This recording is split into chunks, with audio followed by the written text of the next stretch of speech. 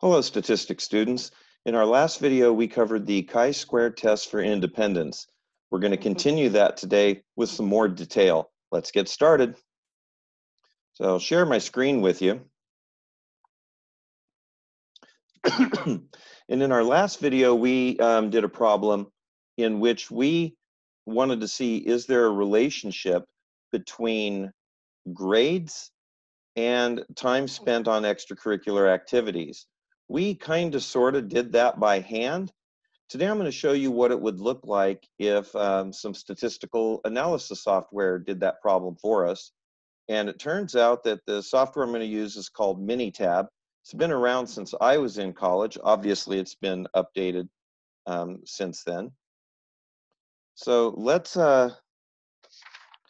me find my, where is it? Here we go. So this is what we had last time.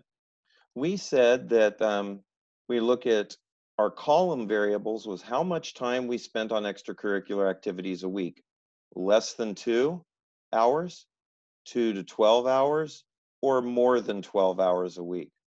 Our row variables were good grades and bad grades.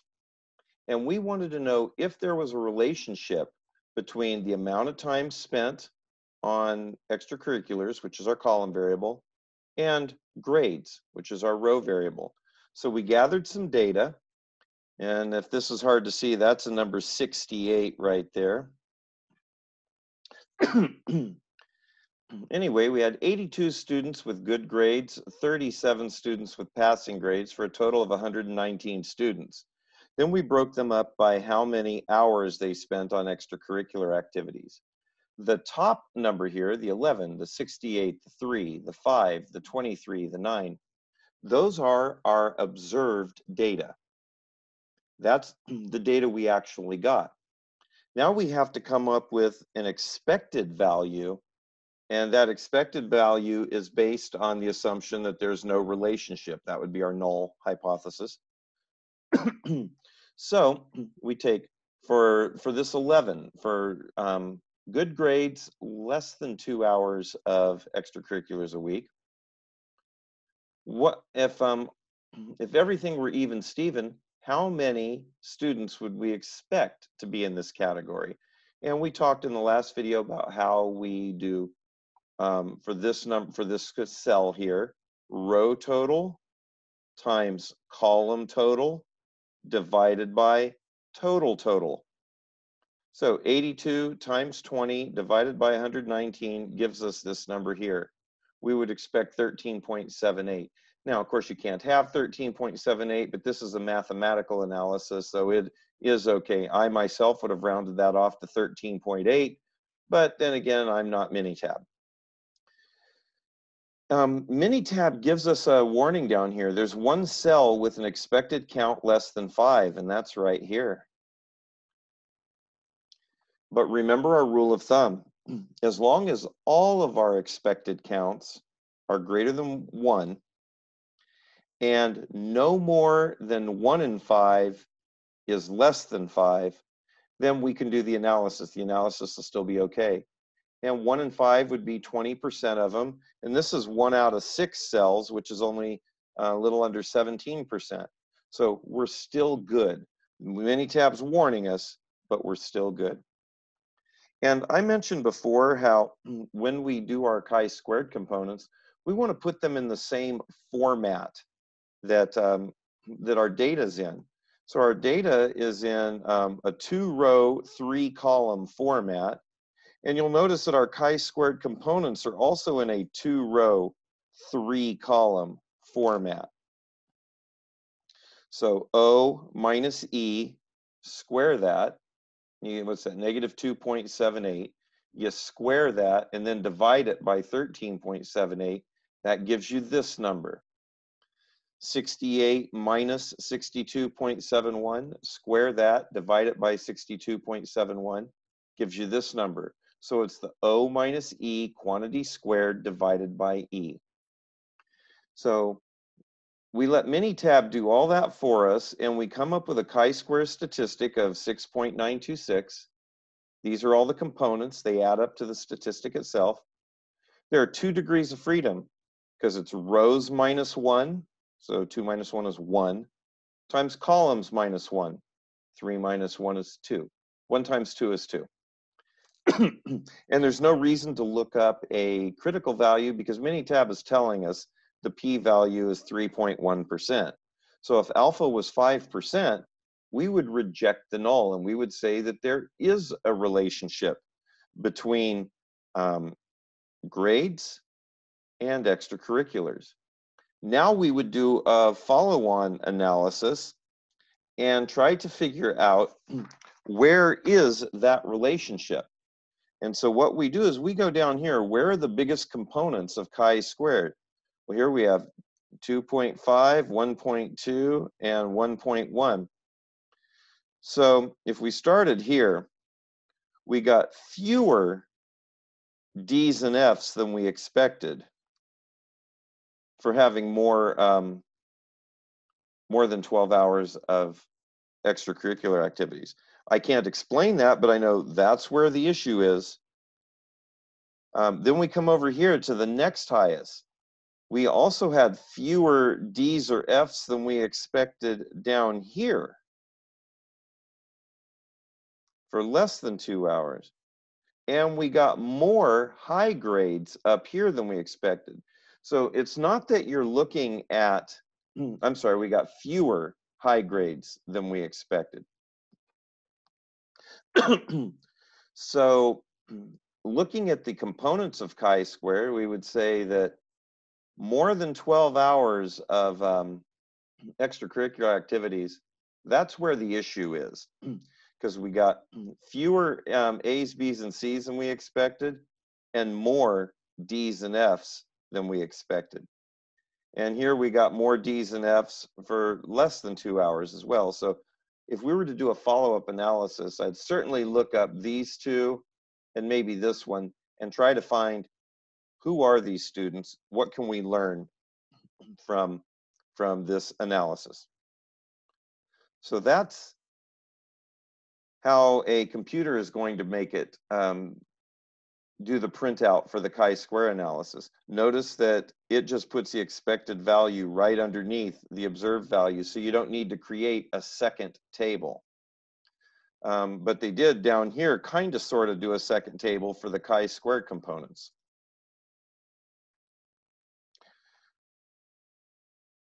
Alrighty, so now we're going to look at our next problem. If I can figure out where the thing is to share my screen. I get lost so much in this. There it is. So our next problem, looks like the picture's covering something there, is where you want to try to treat cocaine addiction. And we have 3 treatments. We have a drug called desipramine. We have a drug called lithium.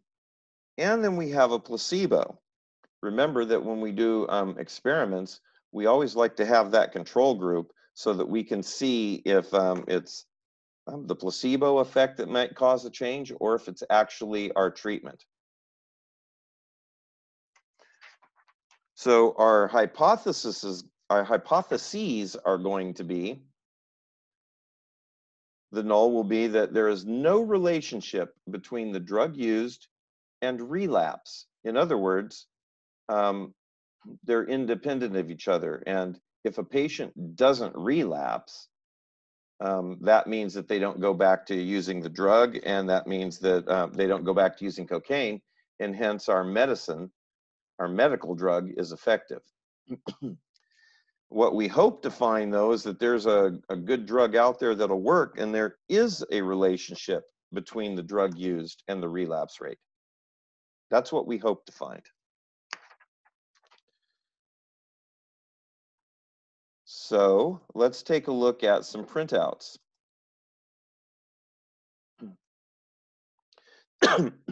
So we have 24 subjects on desipramine. 14 of them didn't relapse. Woohoo, 58% didn't relapse. That sounds good. We have 24 patients on lithium, 6 didn't relapse. And it's only 25%. And then the placebo, only 4. The problem, you might just look at this and go, man, almost 60% of them didn't relapse. Dicipramine must be great. The problem is we don't know that yet without a statistical analysis, because what if we compared just proportions? We could compare this proportion to this one, this proportion to this one, this proportion to this one. That'd be 3 2-sample z-tests for proportions.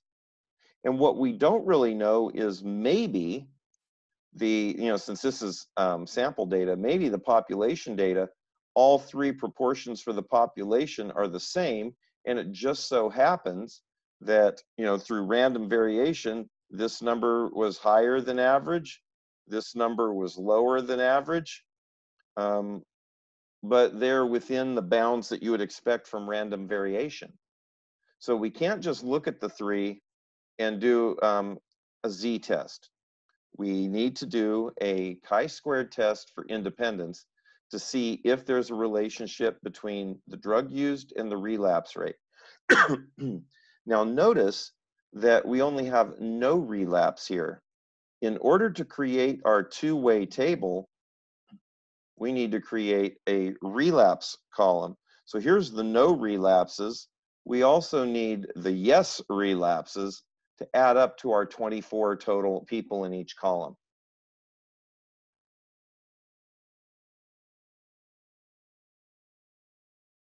So on dicipramine, 14 of them stayed clean, 10 of them reused.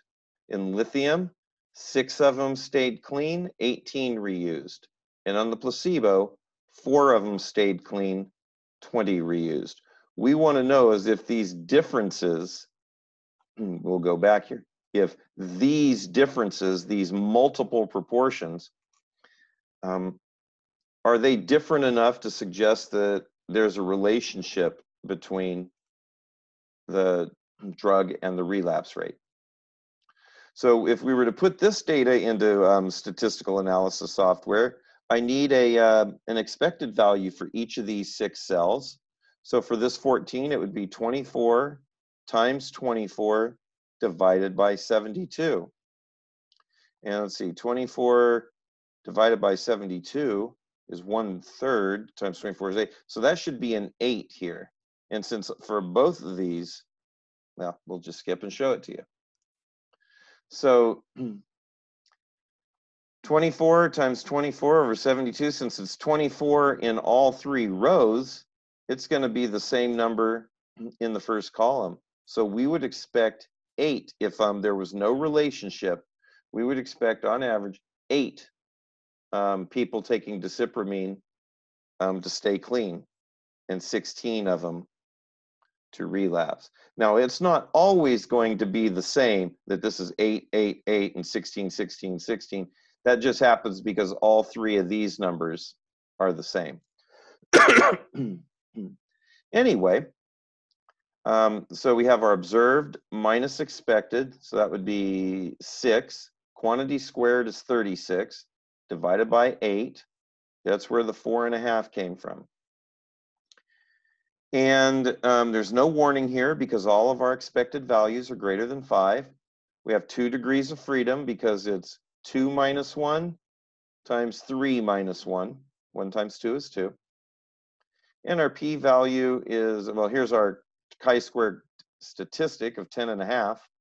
And our p-value is 0.5%. We would reject the null, conclude that there is a relationship between the drug used and whether they relapse or not. Where is that relationship? Where are the biggest components of chi-square? Well, we had a lot more successes on dicipramine than we expected and a lot fewer relapses. That sounds good. And then we can come down here too. The next highest one is the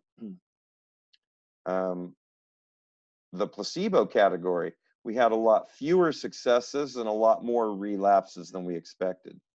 So this would indicate that desipramine might be a good drug for treating cocaine. We would need further testing. But that's how you do a chi-square test for independence. You determine the expected values in your two-way table, come up with your chi-squared components, get your statistic, and from that a p-value.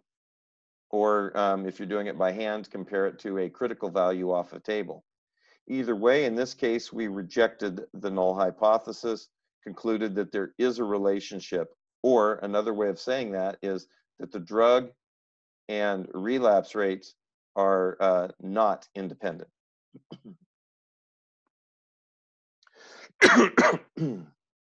So let's review how to do our hypotheses.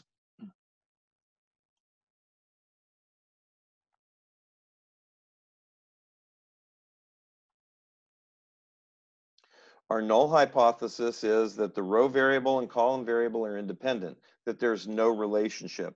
And of course, when you write your hypotheses, you want to tell me what the row variable and column variables are. In our last problem, the row variable was the drug type and the column variable was the relapse rate. So the type of drug and the relapse rate are independent. That would be our null hypothesis, meaning that there's no relationship between them. None of those three treatments is any different from the others, statistically speaking. But we rejected that null and concluded that the alternate is true, that the drug and the relapse rates are not independent. There is some relationship, and our initial analysis concluded that desipramine worked pretty well and placebo did not.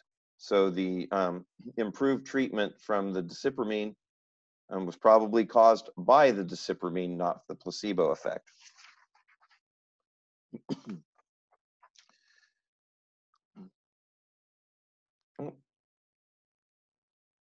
Shrink that a little bit.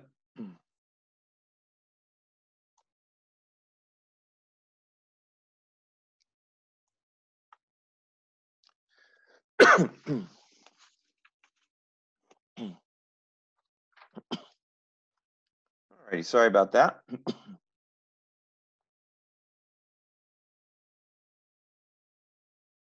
There we go.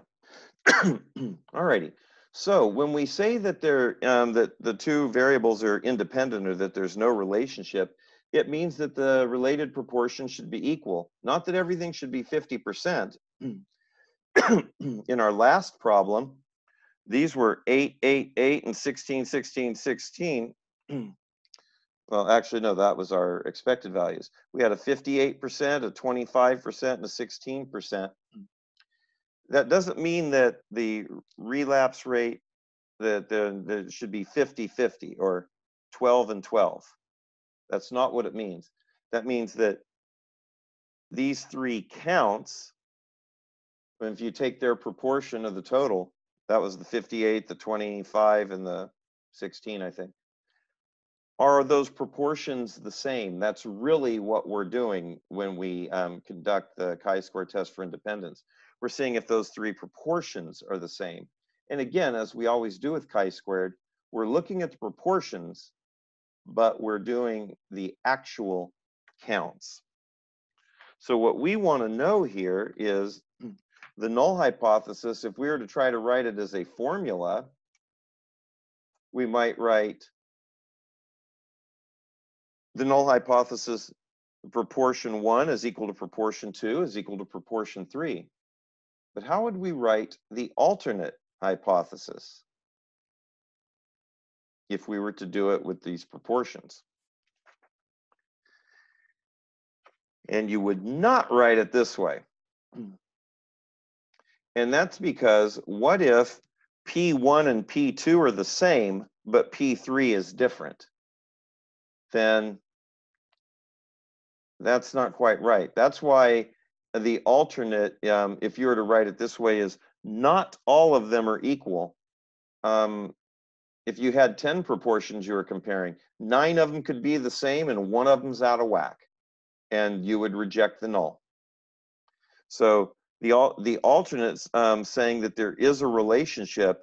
Another way of looking at that, and please don't write it this way, I'm just showing you what it means, is that not all of those proportions are equal. So again, to calculate your chi-square statistic, organize your data into a contingency table with rows and columns. Find the row and column totals, and from those and your total, you can calculate your expected values. Now you want to create a second contingency table, and that's rows by columns. And you want to put the chi-square component for each corresponding cell on that new table. Just to show you what I mean by that, let's go back. Oh,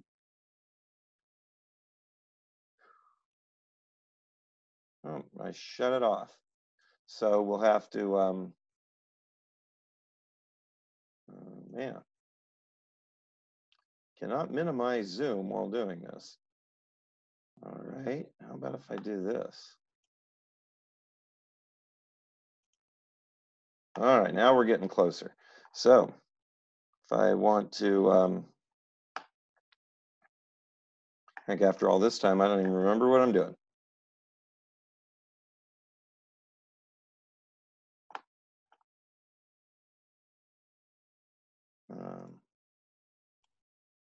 Sorry about that. I totally brain cramped there. Anyway, what I mean by create that second row by column table, that second contingency table, is let's go back to the data printout for our drug problem. And you can see here's our contingency table up here with 3 rows and 2 columns. Then we have this second table down here that also has 3 rows and 2 columns. And the reason we do this is so it's easy to conduct our follow-up analysis. I look right here, that 4.5 is in the first row, first column. All right, that's where that 4.5 is coming from. The next highest one is 2.25.